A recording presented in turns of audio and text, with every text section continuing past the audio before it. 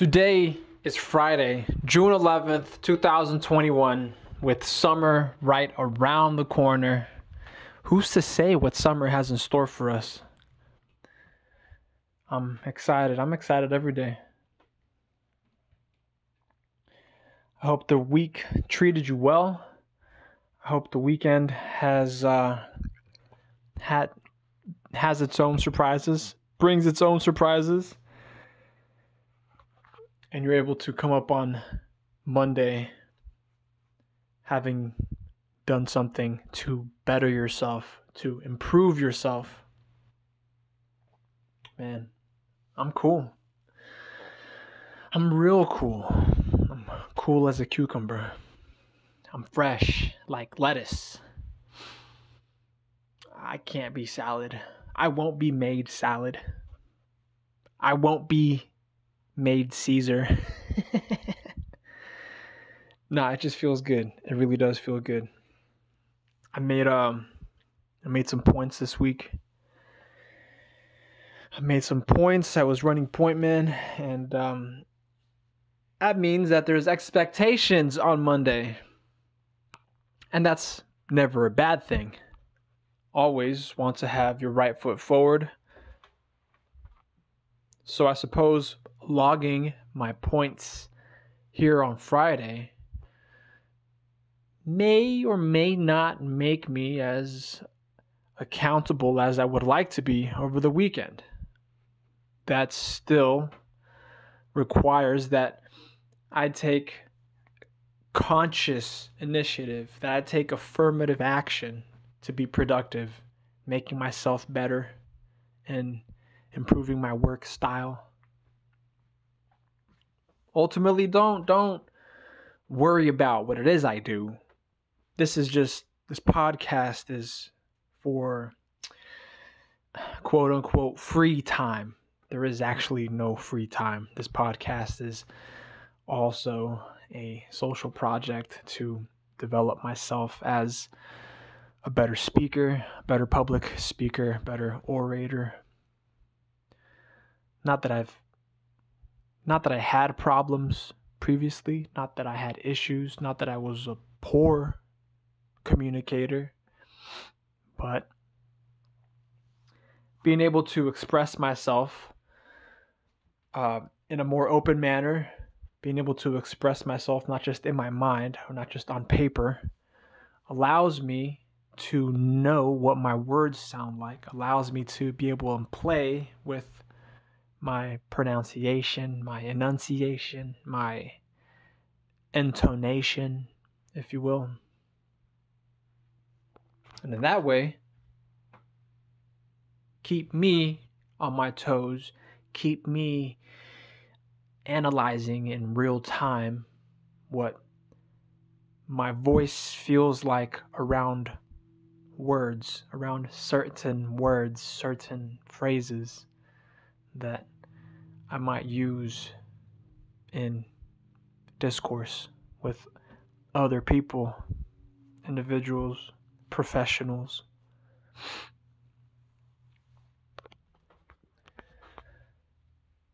So the weekend isn't for fucking being lazy. Yeah, I'll sleep in, but that doesn't mean that my weekend is going to waste away into nothingness. Nah. I killed a whole book this week. No, I started it last week. It was like 10, 12 chapters. It was on re-engineering corporations. A lot of good points. A lot of really good points. I'm not saying I'm the smartest motherfucker or I'm the most ingenious, the most nebulous-minded motherfucker, right? But a lot of those points I came across on my own in nature, in the fucking concrete jungle where I was doing dirt. I came across them naturally. There was like 5 points. Was it 5 or 7 points? And I came across them. I came across at least 2 of them naturally. And reading them in a book tells me that I was on the right path. Tells me that I am on the right path because it's empirical. It's empirical evidence staring me straight in the face. And I now have read the error of my past ways, the errors of my past decisions. Hold on, the errors of my past, because if I say the errors of my ways, I mean, I'm not who I was in the past. So I must see the errors. I suppose I could stick with the error of my ways. And reading them in that book has allowed me to be able and strategize, to be able and create a different approach in the future and not fuck up the next time. Not have it be a deja vu, man, because that would be a hell of a deja vu. It was about, pretty much how organizational change, corporate change is supposed to come from the top to the bottom. It must come from the top to the bottom, and it must be sincere. It can't just be some bullshit little program like, oh, we're gonna implement, I don't know, longer hours or higher intensity to increase sales. Like it's not supposed to be a fucking band-aid. Re-engineering corporations is literally deconstructing and re-engineering processes within corporate. And that's difficult. As a corporate cowboy, it doesn't sound radical to me, but a motherfucker who's at the top, maybe from the CEO down to the vice presidents, and maybe even a little lower, you're gonna get some fucking pushback if it doesn't originate within those ranks. If it did not already originate from within those ranks, there's going to be some pushback because these motherfuckers are cushy, man. They have cushy positions, cushy jobs. They're salaried.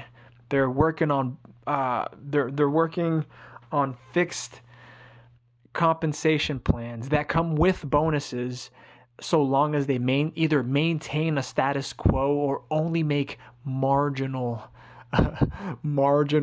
increases in profit, so long as it's a steady incline in profit. They're guaranteed their fucking position. They're guaranteed their fucking bonus. It's a form of stability. It's cancerous, like government. Folks go into government and then you get what is it? Then you get complaints. Then you hear the DMV fucking sucks dick. You gotta sit in that bitch for 2 or 3 hours while they call out your number. Luckily, with the advent of the internet, you can finally make fucking appointments, and that's only been in the past couple of years. Damn, I'm getting old because it hasn't been in the past couple of years. It's been at least 5 years, and it's been at least 5 years that you can make appointments. But still, it's like having the government run DMV, and these motherfuckers are in cushy ass positions. They're government jobs. They have the stability. It's 8 to 4 or 8 to 5 or 9 to 5, whatever the fuck their schedule is, whether or not they get paid for their lunch or their breaks or what have you. In corporate, it's the same fucking thing. They have the stability there. They're just showing up for the check. When you're that high up and you have that authoritative power to just delegate, you ain't working a whole lot. I'm betting a dollar. A dollar says that you are likely not working. Hold on. You are more than likely not creating a return on the company's investment for your salary. I don't know why I'm speaking to you. It could be for my salary. I could be, a piece of shit manager who's receiving a salary, maybe 6 digits, and I'm over here just with my thumb up my ass, not getting anything else done besides kicking up numbers to my own manager. When you're in middle management, I suppose you can hide behind papers. You can paper yourself into a little isolated fort and not be fucked with. But those people who seek to isolate themselves, I mean, to me, they make prime targets. To corporate cowboys, they're like prey. They're literally sitting ducks. They don't want the boat to rock, but they should realize that that the boat they perceive to be on isn't even a fucking boat. They're just floating by themselves in a kiddie pool with sharks. And the less they move, the tastier they look. Fuck around and find out on some corporate cowboy shit.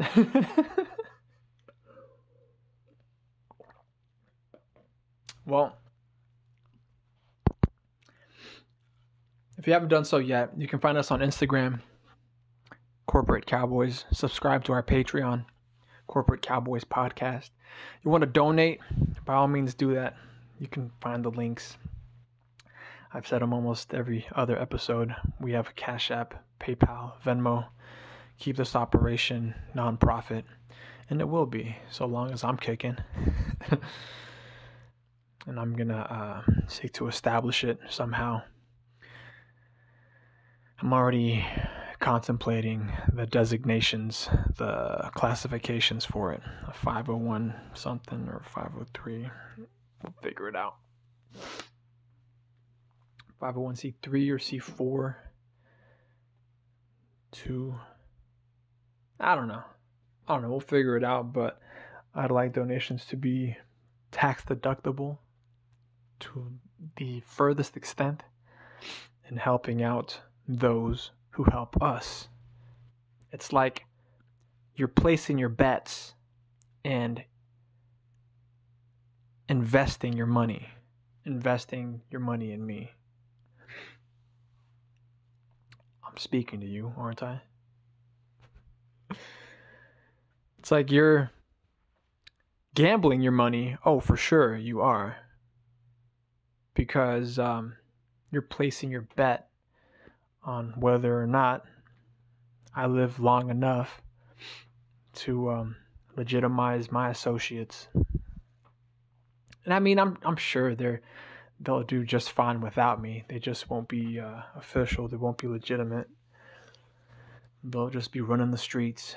But my goal, my mission in founding a nonprofit organization is legitimizing the dirt, legitimizing my associates, bringing them into the corporate world, and making corporate that much more competitive. So then it doesn't fucking matter if the CEO doesn't want to re-engineer the corporation from top to bottom. We get in at the bottom level, at the lowest level, entry level, which is forever, mind you. It's just that the higher up some motherfuckers move, the more they forget that they are touchable. That they are still touchable. It's entry level forever. Don't you forget that. So, the more competition we introduce at the ground level, the re-engineering is going to take place from bottom to top if it isn't facilitated otherwise. And I'm excited for it. I'm living for this shit. I'm living for this shit. I'll more than likely die for this shit. But that'll be when it's my time. And we only have so much control over when our time comes, over when our time will be. But still, it starts taking control of your life, taking control of your corner of the world. Not taking control, exerting control, asserting yourself in your corner of the world. Having your worth known, having your principles known. By making yourself better, you make business better. come Monday, right? That's if you're not interacting with anybody from Friday to Monday. Then you have the weekend to yourself to become better, to make yourself a better professional. Come Monday, business is better. Business becomes better because you've shown up as a better person. And you might not notice it. It's not immediate. It's like going to the gym. I feel like I've used this metaphor before. It's like going to the gym where you work out your muscles, you're breaking them down. That's how hypertrophy works. The next day you're sore. You probably couldn't hit the highest load set that you did the previous day. And that's fine. But in building that muscle, say you went to gym on a Friday, you wake up sore on a Saturday, you can't hit the same weights that you did on Friday. You're wondering, what the fuck, does the gym even work? I wake up sore and I can't lift what I just lifted yesterday. Sunday comes and you're recuperating, assuming you're not drinking like a fucking fish, ingesting drugs. You could be reading instead. You could be writing something. You could be researching organizational maps and finding who goes where and who does what. I mean, who goes where, like who belongs where inside of an organization, not who goes where. Like, you're not actually stalking motherfuckers. You're just mapping them out. You're just pointing them out. You're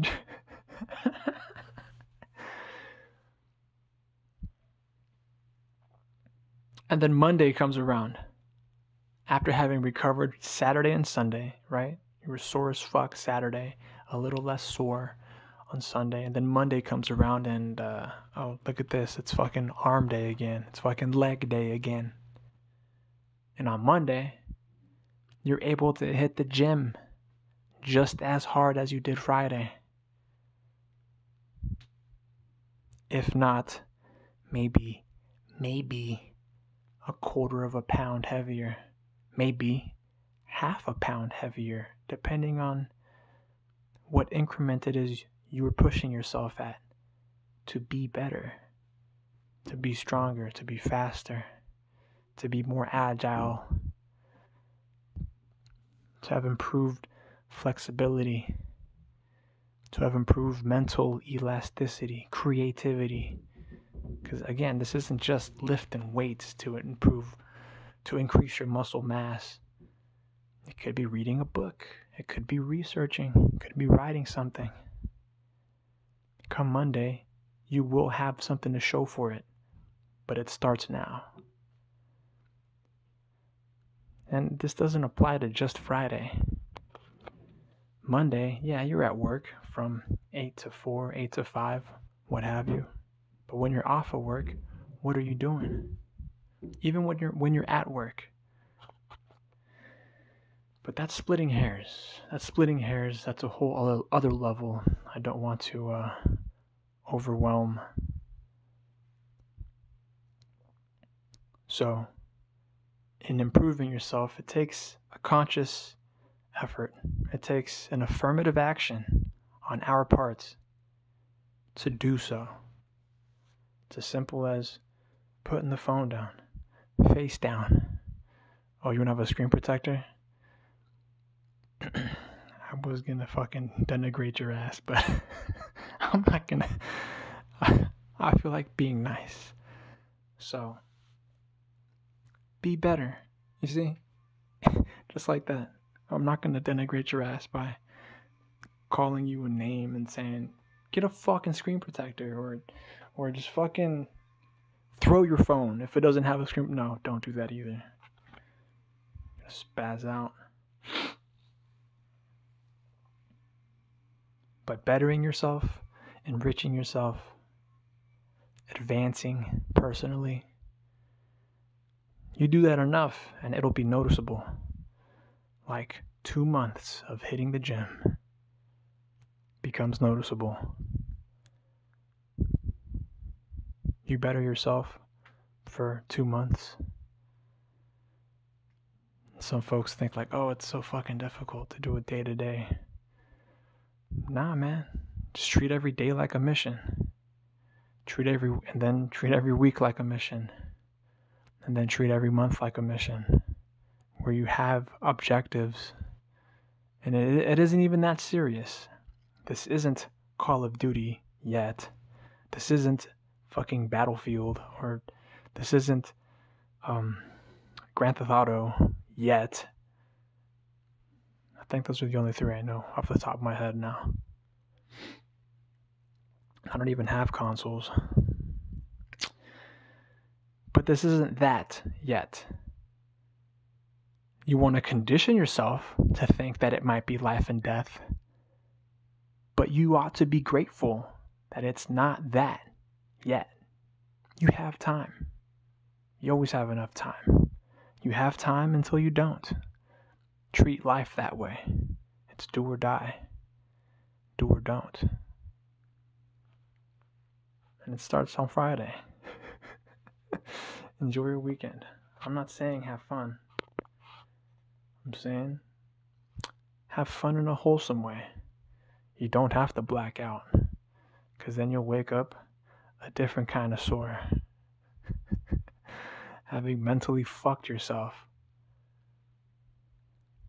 That's through atrophy, not hypertrophy. Look that up one time. Find out what's really going on. You have all weekend to research it if you want. Read up on it. Write something if you want. If you're on social media, I'm not going to say engage with people, but social media as it stands, a lot of it is superficial, but it has its sharp points. Whether or not you want to come into contact with them so you know how to address them, it's up to you. Just careful. Don't get fucking banned. Don't get fucking zucked or what have you. I haven't been on personals for almost a year now. Never been better. My name is Alex. I'm the social media intern for Corporate Cowboys, powered by Incorporating Associates. Take care of yourselves. Have a great weekend. See you next time.